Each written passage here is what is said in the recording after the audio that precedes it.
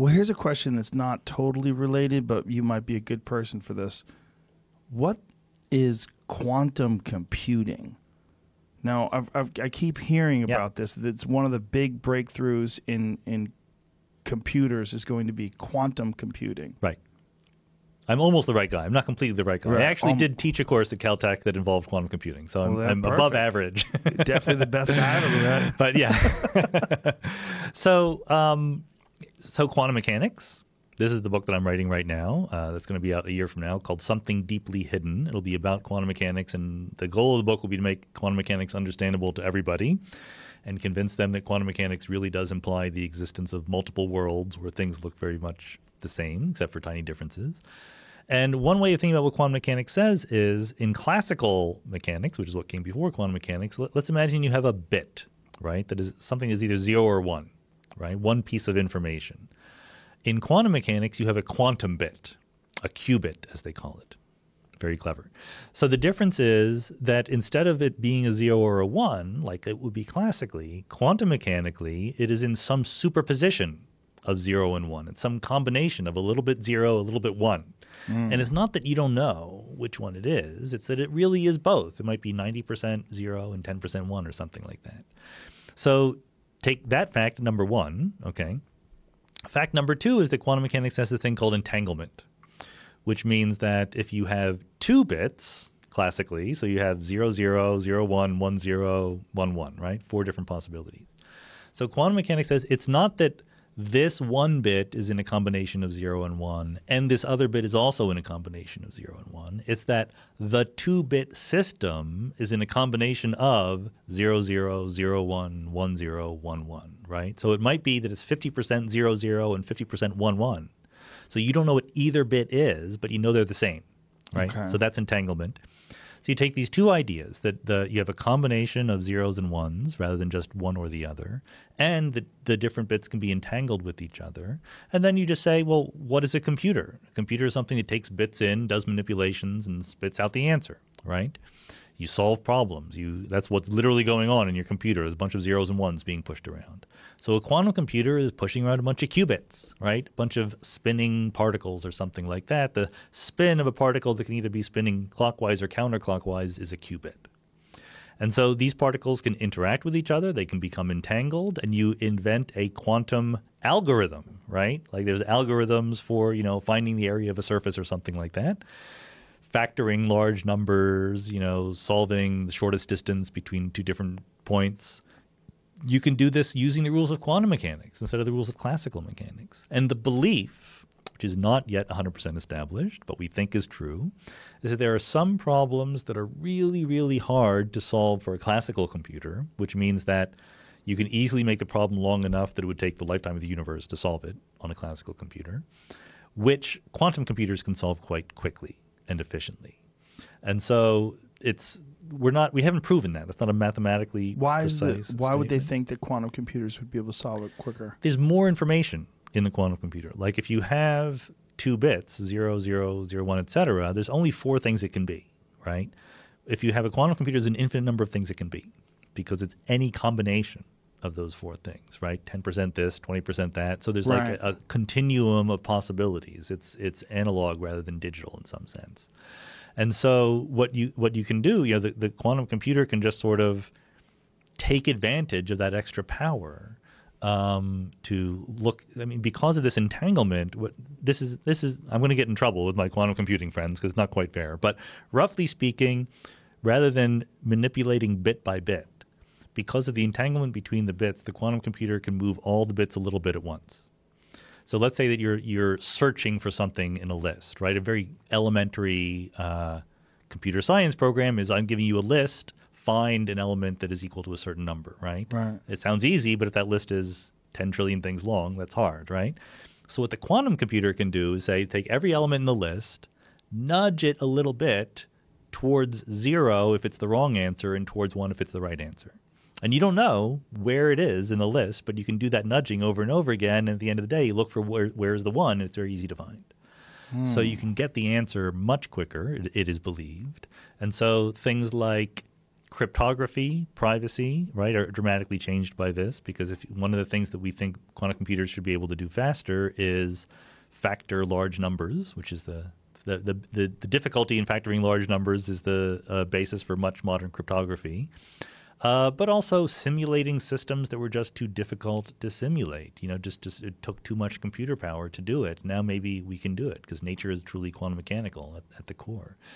It turns out to be very hard because the problem is you have all these bits.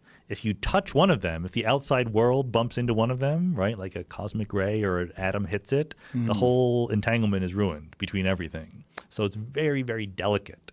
And that's what right now they're working on systems of, let's say, dozens of qubits entangled at once. You would like it to be way more than that because you can store an enormous amount of information in these things. And if it works, I think it'll be way better at computing if it works. I'm not at all sure that quantum computers will be efficient or cost effective or anything like that in the near term. But, doing computations faster is something that a lot of people want to be able to do.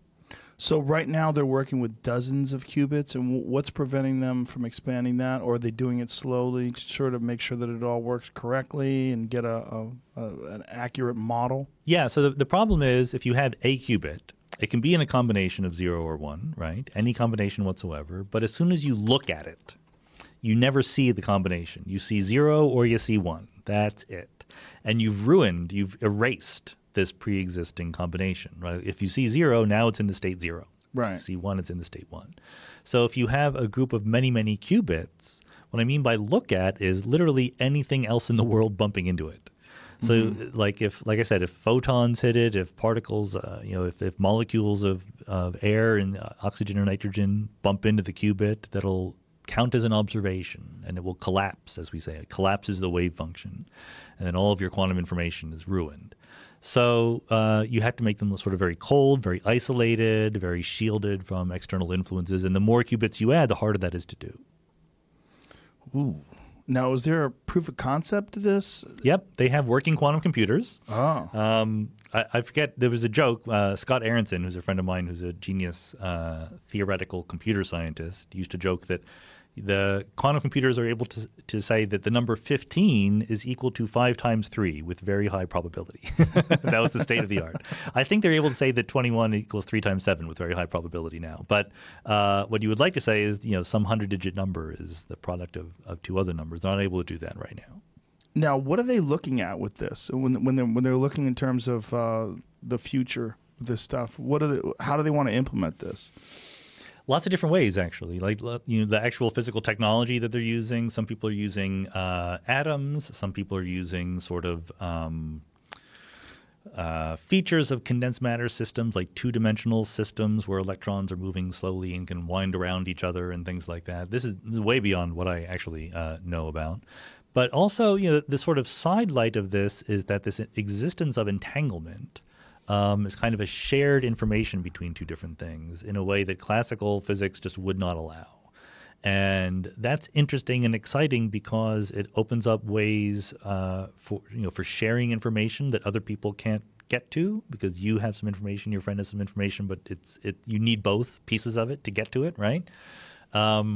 Seth Lloyd, who's another friend of mine, an MIT professor, said that he tells this story where he was in a hot tub with the Google guys, right, with Sergey and Larry and, the heads of Google, the founders. And he said, I came up with this brilliant new idea where we can use quantum mechanics, build a quantum computer so that a person who does a search, a Google search using this quantum computer, they can do a search and they can get their answer, but it is literally impossible for anyone else to ever know what they searched for. And the Google guys were very excited, and they went away. The next day they came back and said, we realized this is the opposite of our business model. It's really important to us that we know what you searched for. Yeah, right? I mean, that's the whole thing with them. Google Ads, Google AdSense. Right. When you go to another website, it shows you, Sean's been looking at, Lenovo laptops. Yeah, Bam, exactly. there they are. Yeah, and they follow you around on all your other devices, right? It's weird. Your cookies. Creepy. But so in quantum computing, there's quantum money, there's quantum cryptography, there's quantum eavesdropping, things like that. So it's it's easy to speculate about. I would not say the actual technology is very far advanced right now, but I can't tell you how quickly it will happen. Well, wouldn't someone like Google just have to adjust? Because prior to these Google ads, you never really knew what someone was interested in unless they took surveys or unless they had purchasing history, or there had to be some way that you could. Now they're just detecting off of searches, and that's what their business model is. But that doesn't mean they can't come up with a better new business model. They will have to adapt, but they are not in the business of making that happen. Right? No, especially now it's so effective. If they were really smart, they would have given Seth $100,000 and say, "Tell no one about this ever again." Right? Is that enough? Yeah. We found out with the Stormy Daniels case that $100,000 doesn't buy a lot of 2/3 of a Stormy Daniel, right? What do you think they'll like? What will be the first way they try to use something like this? They try to use quantum computing. I don't know. I think that the people who are really interested in it now are the NSA and the DoD, right? National Security Agency and the Department of Defense, because secret messages are the most obvious thing. Cracking codes and things like that. That's like the killer app that we know about right now. Physicists, of course, want to use it to simulate quantum mechanical systems, to learn about the behavior of materials. Like maybe you'll build a better superconductor or something like that right away. Maybe you'll do better designing of your genetically engineered DNA on a quantum computer, right? Like there's sort of the generic thought that you'll be able to do computations faster. That's interesting. Then there's more specific things like if the system you're trying to simulate is itself quantum mechanical, then simulating it on a quantum computer might be the way to go. Yeah, to most people that just went woo right over the head. What are these guys talking? This quantum is so weird. Like one of the things that you said earlier, when you were talking about quantum, you were talking about worlds that are very similar but with very small differences. Right. Yes. So I forget whether we talked about this last time, but there's this whole version of quantum mechanics. Well, let me back up because we have time, right? Sure. Quantum mechanics is weird because, among other things, it is by far the most successful theory of physics ever invented. We've tested it to enormous precision, right? There's zero evidence that quantum mechanics is in any way not right, but we don't understand it. We like not just people on the street, like professional physicists don't know exactly what quantum mechanics says. Right? So how do you practice it? Well, we have a recipe. We have a black box, right? The way that I put it in the book is, imagine you had a website you could go to and you would say, if I threw a ball with a certain velocity in a certain direction, how far would it go? And it would give you the answer right away. Depending upon the atmosphere. Yeah. You put all the details in, it gives you the answer. Does that count as you knowing the laws of physics? No. You just have a black box, right? Right. Well, that's what quantum mechanics is right now. If we set up an experiment, we can say what the probability of every answer is going to be, every outcome. But if you say, well, why? What happened? We don't know. Or we don't agree. Like different people disagree with each other. And so this version of quantum, there's different versions that try to answer this question: what's really going on beneath the surface, right? What's the deep down story of the world? And one of these stories is the many worlds interpretation of quantum mechanics. And it was invented by a graduate student, Hugh Everett, in the 1950s, who was instantly kicked out of physics. Because Really? Yeah. Oh, yeah. There's a long, unglorious history of people trying to think deeply about quantum mechanics and being shunned in the community for doing so.